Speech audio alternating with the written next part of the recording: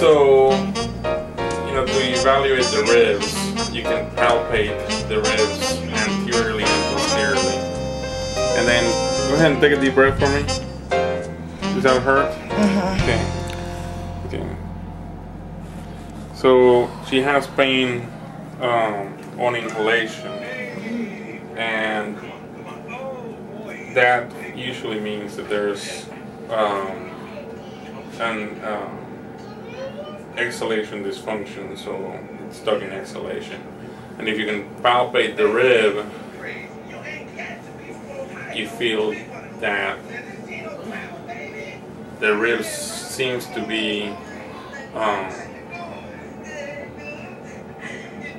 so when it feels different. So you feel the pain. I mean, so basically, it seems to be the same rib where she's got the pain. She's got pain anterior, and she's got pain posterior. And it radiates all the way to the back. And it radiates, yeah. So, and this began after she was sitting in church and bent, and something fell out of her Bible, and she bent over to pick up whatever fell out, and sudden onset of severe pain. Correct.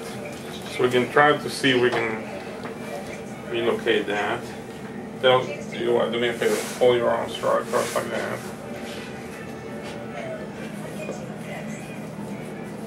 And it's that one right there?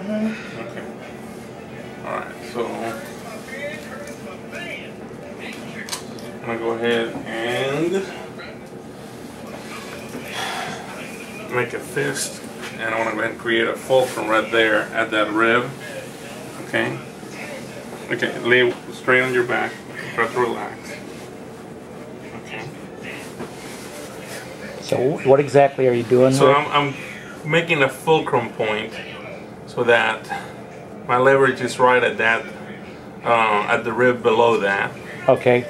So your hand is in a fist on her back? Yeah, on her back, right at the rib, or actually at the rib, but intercostal space right below that. Relax your head for me. I'm going to go ahead and flex her neck a little bit. So you're flexing her neck. Relax your neck, just let it fall and relax. Deep breath in. Again, deep breath in. Can you put that bed actually, down? I can feel that rib kind of moving. You can? Yeah. Now, relax. Are you putting pressure on, are you putting weight on her? I'm kind of putting a little bit of weight on her, trying to maximize the leverage at that fulcrum point. Okay. Get deep breath in and out.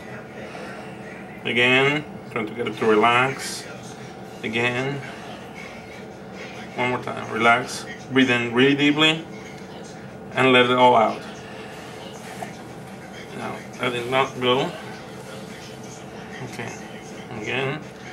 Deep breath in and out. Now, are you trying to have it done? Is there any issue with the timing of her breathing? Yeah, you want to go ahead and thrust as she's most relaxed at the peak of exhalation. You breathe in all the way, and try to just relax your muscles as you exhale. Okay. Now, do you ever have her lay on her abdomen? Yeah, that's the next thing I want to try. Go ahead and do me a favor and lay on your stomach for me. Now, ma'am, you don't mind once you cover her up. Just make sure she's not exposed. Her face is going to be blurred. These videos do end up on YouTube, but as far as you're okay with me with this procedure, okay? It's right there, right here. Okay. And what I'm going to do is I'm going to do a little soft tissue technique. Try to get that muscle to relax.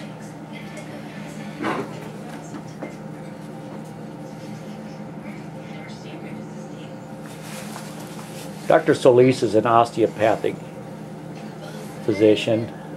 They get some additional training in manipulation of ribs and extremities. So what are your hands doing exactly? I'm just kind of trying to get that muscle to relax. Are they spreading? Are you stretching opposite directions? Yeah, I'm stretching opposite directions applying a little pressure, trying to get those muscles to relax. Deep breath in, and let it out. Again, in, let it out. Again, in, let it out. Again, in and out. Oh, I felt it. Did I hear a pop? Do you feel any? I didn't feel a pop. One more time, okay? In and out. Relax. In and out.